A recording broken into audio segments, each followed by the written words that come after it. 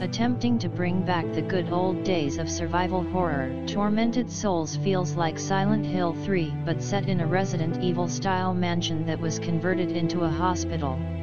The scenery and music are beautiful and haunting, but the game is a bit rough around certain edges.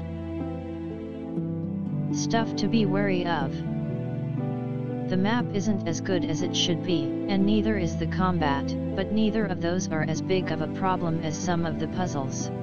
At least a couple puzzle solutions make no sense at all, even with explanations. If you get super stuck, just look it up.